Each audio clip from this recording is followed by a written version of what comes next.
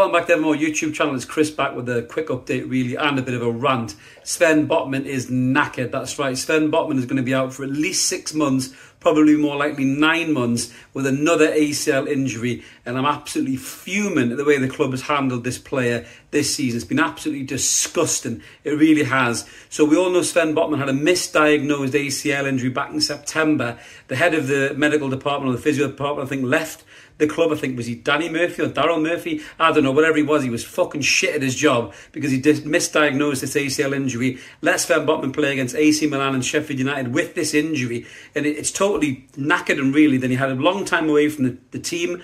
They decided, or Eddie decided, or some fucker decided not to make him go for surgery. He come back into the team. He's never looked the same player since. He's looked a yard off the pace. He's making mistakes that Botman never used to make. He's gone from a Rolls Royce to a fucking Ford Cortina because he's knackered and he's held together with masking tape, much like Joe Linton before him, much like Sean Longstaff right now getting injections in his ankle. What the fuck is going on? Make it make sense. Is this Eddie Howe or is this the fucking medical team? I don't know who it is, but it's an absolute fucking joke. And you're putting players' safeties at risk here. We're trying to sign players. You want to come and play for a club that plays you with a fucking ACL injury? Who is doing that? How reckless is that for a player's career? This is absolutely disgraceful. It really is. And the fact that he had another ACL injury and played against Manchester City, we didn't even have to play. It was a cup game. We were away at the Etihad. Nobody gave us a prayer. You had players you could have changed out, Eddie. You didn't need to shoot Sean Longstaff up with injections in his ankle. You didn't need to put Sven Botman out there with another ACL injury. You could have played Lascelles.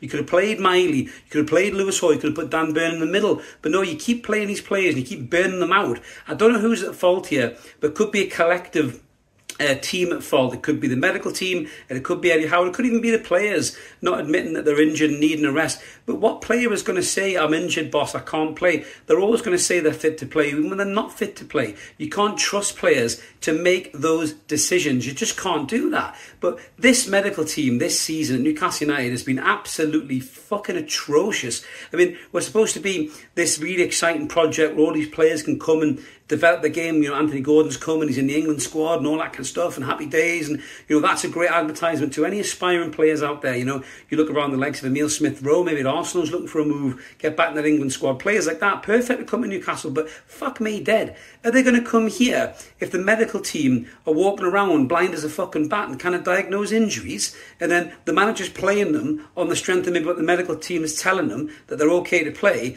and then they're causing even more injury, long-term injury? I just don't understand how this has happened to this massively exciting football club with all this great investment and all these ideas and all these plans of being number one in Europe. How the hell can we be number one in Europe where we've got an absolute bunch of knackers, Faulty Towers fucking medical team working behind the scenes? I just don't get it. I mean, we are really putting this lad's career at risk here. Sven Botman is a young man. You look at that back four, they're all over 30. Trippier's over 30, Shaw's over 30, Burns over 30.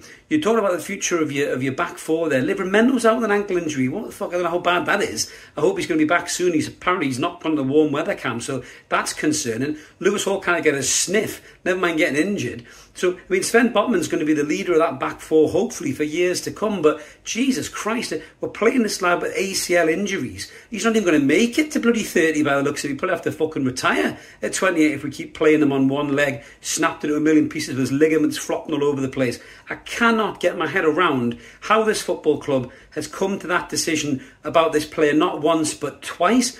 You know, I saw Craig Hope put something out, this is a fresh injury, this isn't the previous injury before. But Jesus, you know yourself, when you're carrying a knock, your body compensates for it. So if your left leg's fucked, you're putting more strain on your right leg. So if he's had an ACL injury in his left leg, he's putting more pressure on his right leg, so then he's probably going to do damage to his right leg as well. And this is just absolutely batshit crazy and really, really concerning. This is exactly the type of thing that the club need to come out with and give us answers to. Questions need to be asked about this, and I hope the journalists ask those questions at the next press conference. We want a statement from the club as to how this player has been allowed to play twice with an ACL injury and cause himself longer-term damage. You hear about Sean Longstaff playing with injections. Stop playing him. Get him an operation. Sort his leg out. You're going to put Sean's career at jeopardy as well. You've got Louis Miley that can play there. Anderson's back from fitness. Just fucking use the squad, Eddie Howe. You don't have to pay Longstaff. And the medical team, what on earth are you lot doing behind the scenes? This is really, really concerning, not just as a football fan,